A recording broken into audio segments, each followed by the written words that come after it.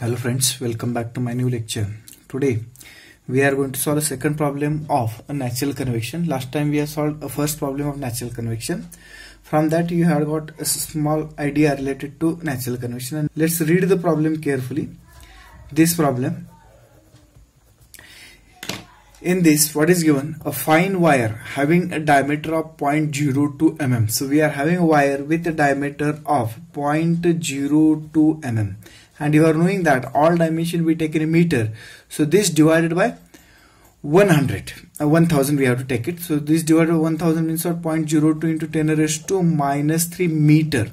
It will be 0.02 into 10 raised to minus 3 meter a diameter wire maintained at temperature. The temperature of wire is given to you 54 degrees Celsius by electric current. So if I draw the figure of electric wire, let's consider this is the electric wire. Let's consider this is the electric wire. This electric wire has a diameter of what? Diameter of this one 0.02 into 10 raised to minus 3 meter, and this is maintained at a temperature of 54 degrees Celsius. So this wire temperature is 54 degrees Celsius. Then this has maintained by electric current. So electric current is supplied to this one. So here there will be electric current supply. I will show like this, that there is electricity supplied to this one. Okay, like this. Okay, now what they are going next? The wire is exposed to air at 1 atmosphere and 0 degrees Celsius. So whatever air around this is there, that is at 0 degrees Celsius. The air temperature is 0 degrees Celsius and pressure is what? Pressure is 1 atmosphere. That's the pressure. Okay, now let's see, calculate the electric power necessary to maintain the wire. What we have to determine? What we have to determine? We have to determine electric power necessary.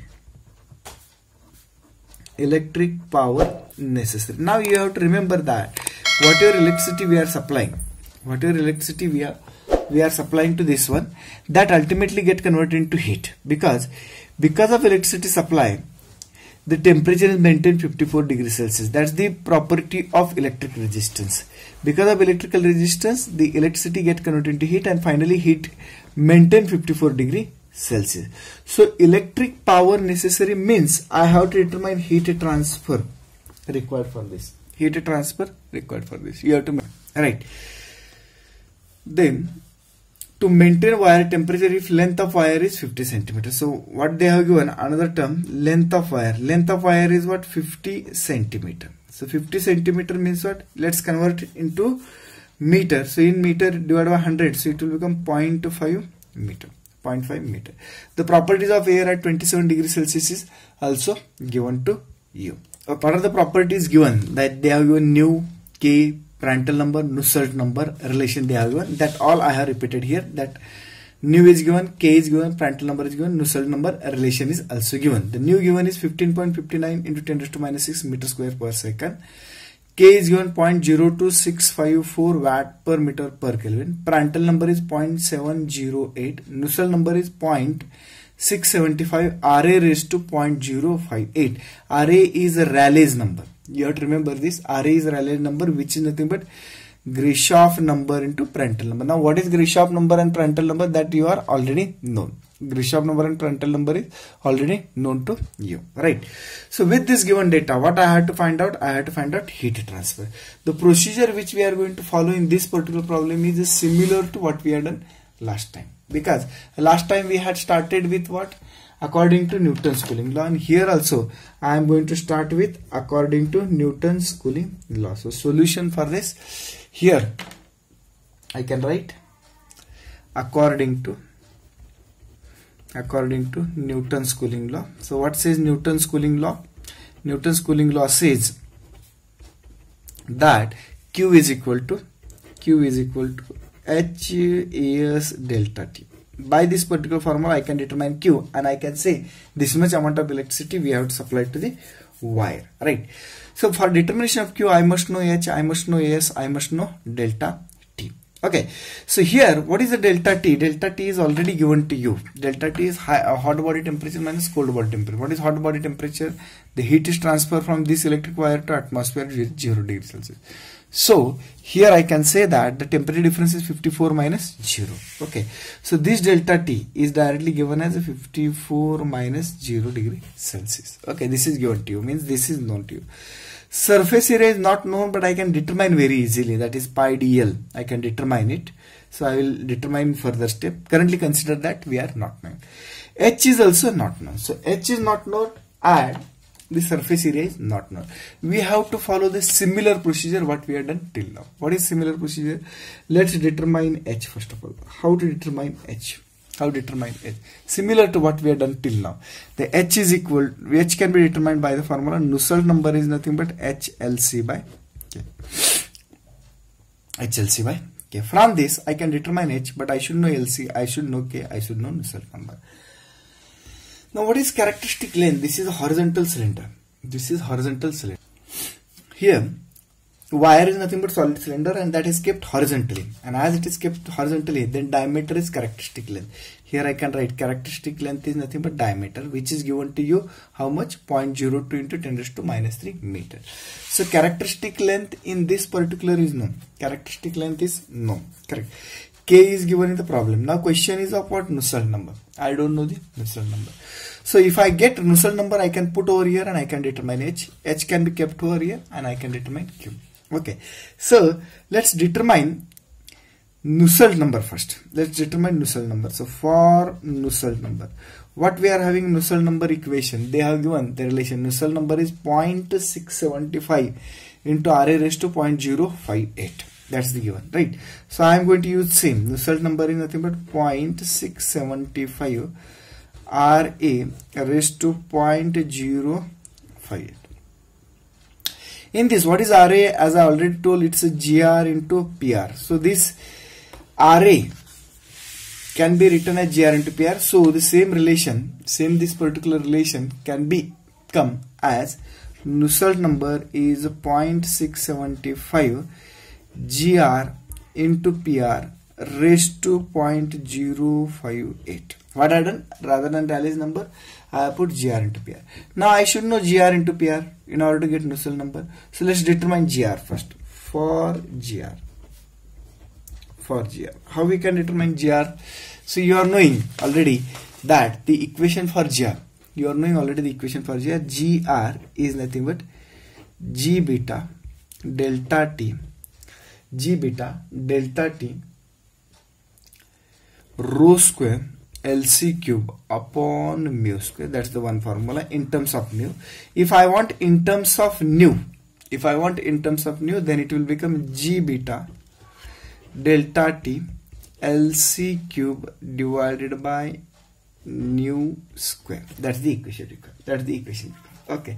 So GR number can be determined if I am knowing all the terms. G is known. Beta don't know. Delta T is hot body temperature minus cold body is known. LC is known, nu is known. So only question is of beta. So now for beta, we are knowing the formula for beta. Is nothing but 1 upon the equation like this. Mean film temperature in Kelvin. That's the formula. Now what is TF? TF is mean film temperature, which is average of surface temperature of body and atmosphere. So surface temperature of wire, which is given to you 54 plus atmosphere is 0 by 2.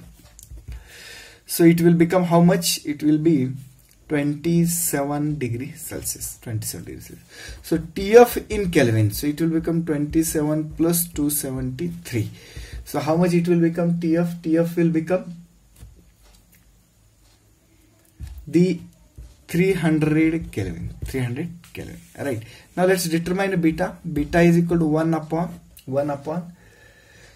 300. Its answer must come 3.33 into 10 raised to minus 3 Kelvin raised to minus 1. Kelvin raised to minus 1 is the beta. So we have got 3.33 into 10 raised to minus 3 as beta. So in this particular formula, now I am knowing beta also. Now let's put all the values here and determine GR. So I am going to put the value in a GR formula. GR is equal to G beta. So 9.81. Beta is 3.33 into 10 raised to minus G beta. Delta T is 54 minus G0. LC cube, LC cube. What is the characteristic length? Characteristic length, as I told you, it's 0.02 into 10 raised to minus 3 cube. That's the LC cube. Divided by nu square. What is nu given? You can check out a given data, 15.59 into 10 raised to minus 6. Okay, square. So you can do your own calculation and find out GR. So let me check what is the GR comes to be.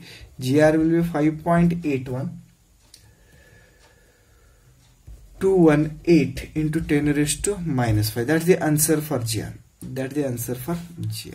Now I must know PR. Why we are determining GR? Because I want Nusselt number. So Nusselt number is equal to 0.675 GR PR raised to this term. I should know Prandtl number. Prandtl number can be determined by mu Cp by K. But if you check a given data, in the given data they have mentioned Prandtl number as 0.708. So if they don't give in the given data, then I have to use Prandtl number is equal to mu Cp by K. So Prandtl number is already given to you. Prandtl number is already given to you. How much it is Prandtl number? It is 0.708. So we got now Prandtl number, we got now Grashof number. Let's determine Nusselt number. So Nusselt number is equal to 0.675 into GR into PR. What is GR? GR is 5.81218 into 10 raised to minus 5 into PR. PR is a 0.708 raised to 0.058. How we have written this? By the given equation, given relation. Okay, so we have got this one. Then Nusselt number you can calculate. Let me check how much it will come. The Nusselt number you can do your own calculation. So Nusselt number should come 0.37578. That's the answer for Nusselt number. So we have got Nusselt number as like this. Now why we have determined Nusselt number? Nusselt number is determined because I want to determine H. How we can determine H? H can be determined by the Nusselt number is nothing but HLC by K. HLC by K. So I got Nusselt number, I got LC, I got K, I can determine H now. Let's put all the values in this equation. So now Nusselt number is a 0.37578 is equal to H into LC. LC is a 0.02 into 10 raised to minus 3 divided by K. What is the K given to you? K is 0.02654.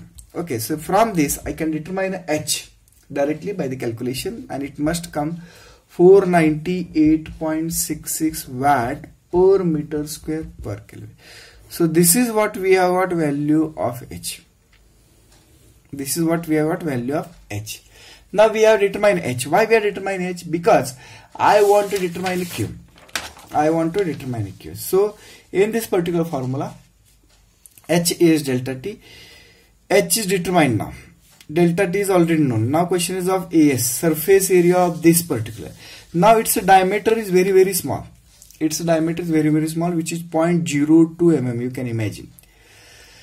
What is the surface area of this? Can I say it's pi dl, perimeter into the length? I am going to neglect this area and this area because the diameter is very, very small. So considering surface area for AS, I am going to use the formula as pi dl. Okay, that's the lateral surface. So let's put values. Pi d is a 0.02 into 10 raised to minus 3 into length of that wire. Length of wire is given to you 50 centimeters, so it will become 0.5. So surface area, let's determine surface area. Surface area must come 3.14 into 10 raised to minus 5 into 10 raised to minus 5 meter square. That's the area we have determined. Now once you determine area, then I can determine Q by using which formula? By using this particular formula. That in this particular formula I can put Q, I can put H, AS, delta T, and I can determine Q. Let's put the values. Q is equal to HA delta T. What is H? H is 498.66. HA, what is the area? Area is 3.14 into 10 raised to minus 5. HA delta T is 54 minus 0. So Q must come equal to 0.84595 watt. That's the answer. You can check by your own calculations, but Q will come to be this one. Okay. Now this Q is nothing but electricity required to be supplied, because I can say this heat transfer is nothing but electrical energy. This is electrical energy to be supplied to wire, because whatever electricity is given, that ultimately get converted into heat, and I can say this is the electricity or the amount of heat transfer required for maintaining wire surface as 54 degrees Celsius. Thank you very much for listening.